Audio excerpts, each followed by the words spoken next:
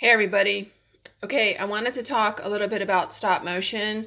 I'm looking right now at my Mauser machine, which is a clone machine of a Singer, and these are produced new today, so they come with all the parts and features. So this right here is what is known as the stop motion. If you want to remove your stop motion, this screw right here, you remove and you take it out. So what happens with the stop motion is this bottom part here engages with this piece that stops and starts the hand wheel and engages the needle or disengages the needle. Hang on a second and I'll show you how that works. Okay, so this piece here, it goes up and down when you pull on the handle below the machine. Okay, so that is what is engaging and disengaging the stop motion.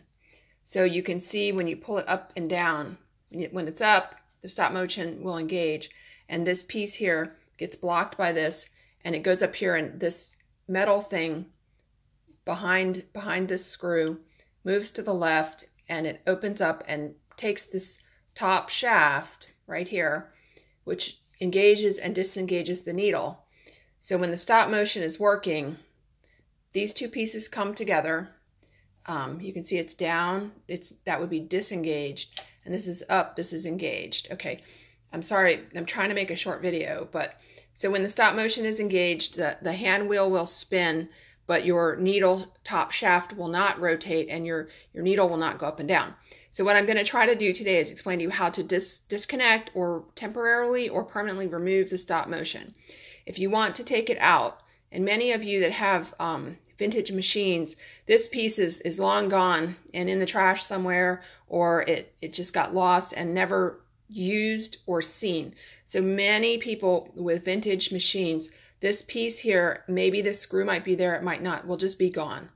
But if you are buying a newer machine, most of them come with the stop motion, which is this. So the handle has a small rod inside, and then there's a little spring. You can see this spring right here that makes this metal piece go up and down. Okay, so there's a rod inside the handle.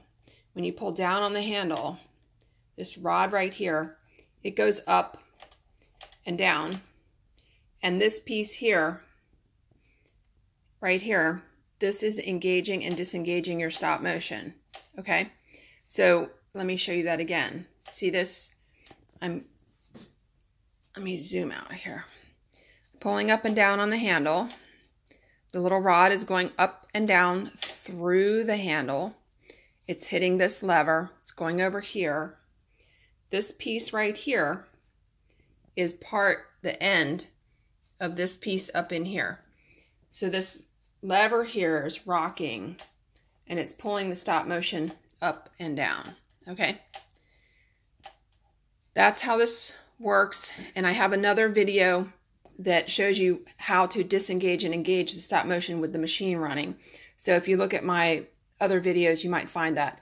So to permanently disengage your stop motion, you take out this screw. And be careful, behind this little screw, there may be a small washer or bushing or something, I'm not sure what you call it. So when you take this whole piece out, this whole piece comes out, you just want to be careful. But I want to show you first how to temporarily disengage the stop motion. So if you go to the bottom of the machine and you see when you pull it, it's like this. The way to temporarily disengage it is you just get a little wad of cardboard. I have here, this is a wad of cardboard with a piece of tape around it. And you just go here and you just shove it under this thing. Okay, so now that's wedged in there. It has pushed this lever down. So this piece that comes down from above is now pushed down. And so now this piece is just down. And so I have temporarily disengaged the stop motion. So if I rotate the hand wheel, you can see that this piece from below does not come up. So I have now disengaged my stop motion. And that's just temporary, just super easy. Just shove a piece of cardboard under there. Easy peasy. Okay, now hold on a minute and I'll show you about actually removing the stop motion. Okay, so I've already loosened this screw just to show you. So you just go in here, take this screw out.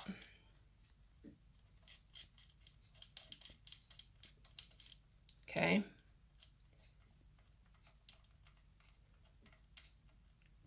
So I'm taking this screw out. I got it out. This whole piece comes off. Oh, shoot. Just dropped the washer. So the washer's down in there. I'm going to have to fish it out. Fish it out and show you what that looks like. Anyway, so I've taken this part off, the screw and the stop motion. That's basically all you have to do to permanently remove your stop motion. Let me go fish out that washer and I'll be right back. Okay, so I used my seam ripper to reach down in there and fish out this little washer. So you can see this, this small little washer. It was on the end of the stop motion, as one side is a little rounded and one side is not. So it was right on there. Well, sorry, it's not a bushing. I don't know what it is. It's just a little cover. Some of the other machines, there might be a hole in this and it might show through. But in any case, that is going to come off your machine when you take the stop motion off, and you might lose it. But now you know to be on the lookout for that. And that's how you take out your stop motion. So this is the screw. It just goes in there, and this whole thing just screws into your machine. So now, sorry, here we are with the stop motion removed.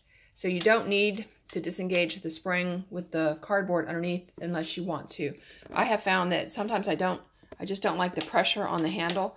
So I will have the stop motion disengaged, and then when you disengage the stop motion, this this channel, it has freewheeling, I guess, I don't know, for lack of a better term. So there's nothing mechanical. So before, this little nubbin up here, it was riding in this, oops, just dropped the screw. It was riding in this channel. So I prefer to take it out, so there's just less parts rubbing. And then I also, I find it a little tiresome on my hand to be constantly fighting this handle with the spring. So I just go ahead, and after removing my stop motion, I take this cardboard and I shove it up under here so that my stop motion is actually engaged. And then, so now my handle doesn't have that spring action against it. It's kind of free moving. Sorry, let me take you out of the holder here. So I just kind of prefer to have that cardboard there. The handle's sort of free moving and my stop motion is disengaged. Sorry for the long video. That's my thoughts on this. I'm not a professional, but this is what I found works for me. And this is my wonderful Mauser machine. And I absolutely love this machine. It's so fantastic. Anyway, thank you all for watching, and hopefully that helps explain stopping and starting and, oops, sorry, cancel that. The stopping and starting is in another video. Hopefully this just explains stop motion to you and how to disable or remove your stop motion. Okay, thanks for watching. Have a great day, everyone.